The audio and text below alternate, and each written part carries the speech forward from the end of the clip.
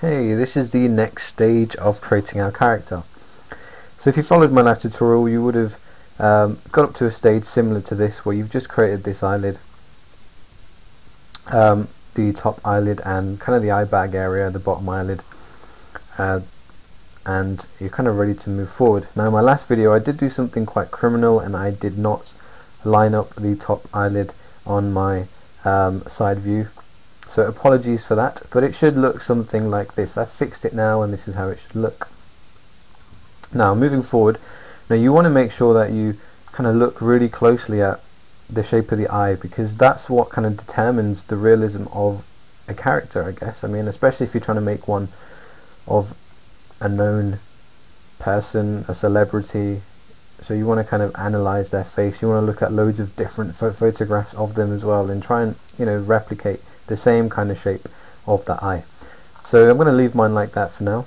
And then I'm going to move forward, and like I did say in my last video, I'm going to move a little quicker because I want to start adding some mass onto the face really quickly, and more polys. So what I'm going to do now is I'm going to select a number of edges. So by holding Control and clicking, I'm going to select all these edges just here. I'm then going to hold Shift, drag down. I'm not going to drag too far down because that's going to be just too much. We need to space these out evenly, so it gives us enough edges to kind of follow the geometry of the face, like so. As you can see, that it's going to be kind of a curve in our left view like this. So you want to make that kind of edge flow like that as well. And if you go onto vertex here, you know, let's not forget we have to change the angle. We have to make it kind of do this.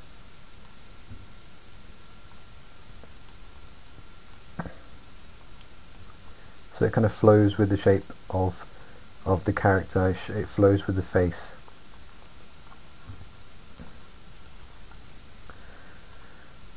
You then want to kind of do the same kind of step on the side here. So we're going to pull that out. Of course here we're just going to have to pull this back on the side view as well. Don't worry about this gap that's kind of just formed here, because you're going to target weld that onto there. So again, if you scroll down on the right, you're going to click on target weld, click on this edge just here, and then click on the edge you want to weld it to, like so. Back on vertex, and I'm just going to kind of spread that out a little better. So at this stage it's much, you know, it's very much kind of mapping out the main kind of geometry in a really low poly way. So again, just going to drag this up to about here. And look, you can see in the front view that, in the side view, that the eyelid, her top kind of, just the area above the eyelid that leads onto the eyebrow is quite angled like this. It doesn't come back, it doesn't go straight, it comes quite far forward like this. But then it's your job to kind of weld this to here and kind of make it look smooth, because at the moment, look, it's going to be going out and you want to kind of almost like a gradient, so the angle starts to change slowly as it comes towards the front of the eye of that area just there. So I'm going to first of all target weld this vertex onto this one just here. So I'm going to scroll down, go into target weld, click on this vertex and then click on that one. So we can see we've targeted it. Excuse me, my throat is a bit off today. So I'm just going to kind of drag this back, and can you see how the angle's kind of going slowly, kind of changing like so.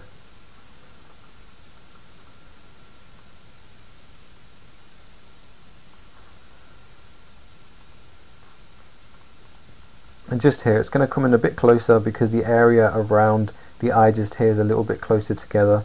It's a little bit more narrower, so you want to just be careful that you are setting the right kind of space. We don't want to kind of drag this out all the way out here. You want to kind of follow it really nicely like that.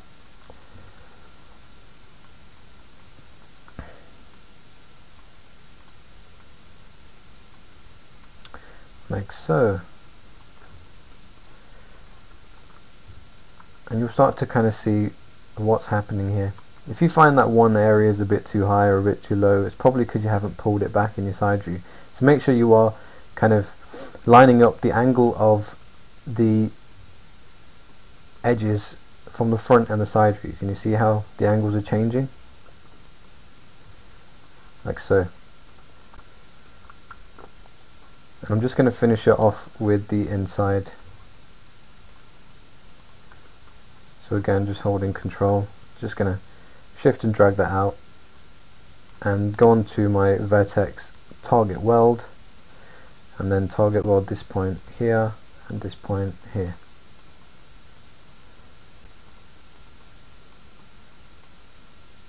And again, just change that angle slightly. That's pretty perfect, pretty good.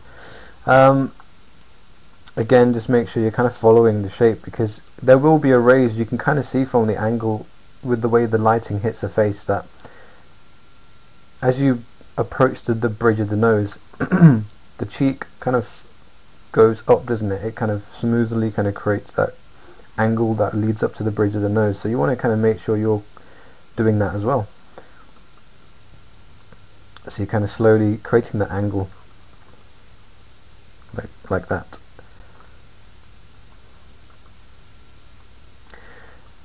Now I'm just going to kind of give you one tip, something which will probably help a little bit. If you press Alt and X and then press F4 on your keyboard, that's going to show you the model without the edges on there.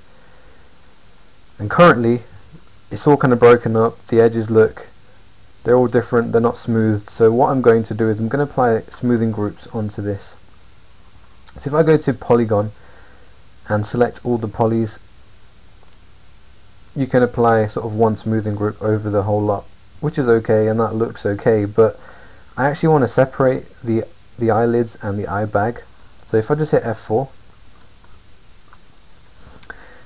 I'm going to apply a separate smoothing group to that area. So I'm just going to hold control and I'm going to select these polys just there. I'm going to deselect one so it's not on that same smoothing group, and I'm going to click on number 2. And then if I press F4, can you see how that's separate now? You can see that kind of hard edge that's just appeared. I'm going to fix this up a little bit, because what I want to essentially do is create a kind of similar look. I mean, if you look in this view here, it does go in a little further than probably mine does. So I'm just going to pull this in slightly, pull that in slightly as well. But that's just me trying to be a perfectionist, I guess, which you have to be a good modeler. Okay, so that's kind of that done. At this stage now, I'm going to really quickly show you how to add a symmetry on there, so we have the eye on the other side. I'm going to click on this down arrow, go to my modifier list, scroll all the way down to symmetry, and then most likely it's going to be the wrong way. So if it does something funky like this, don't worry. You need to hit plus next to symmetry, this little black box, click on mirror, and then that's going to allow us to move the mirror. So ensure that you have the move tool selected at the top just here, and then you want to move this across. Now if it disappears, again, don't worry, because you can flip it. You have this icon here to flip, and you just want to move that so it's roughly around the eye on the other side. There you have it, your very first kind of steps. And you know, in the next tutorial I'm going to be moving further and even quicker, so you're kind of seeing how we're creating that shape, the geometry around the eyes. You're getting a good shape, and it's looking pretty good so far.